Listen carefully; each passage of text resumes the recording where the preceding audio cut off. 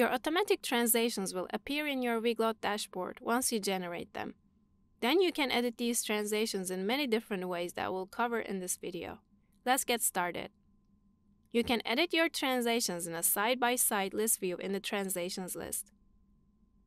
To do that, select the language pair you want and edit translations which are displayed on the right column. Once you click away, your changes will be automatically saved and updated on your website. To edit your translations on a live preview of your website, go to the visual editor and click on Start Editing.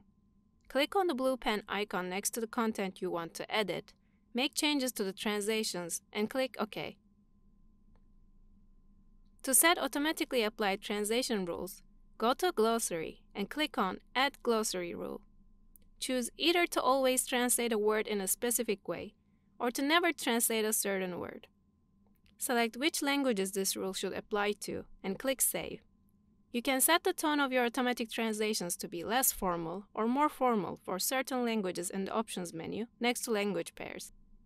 To assign translations to your teammates, select Translations in the Translation list. Then click on the icon here and select Assign To.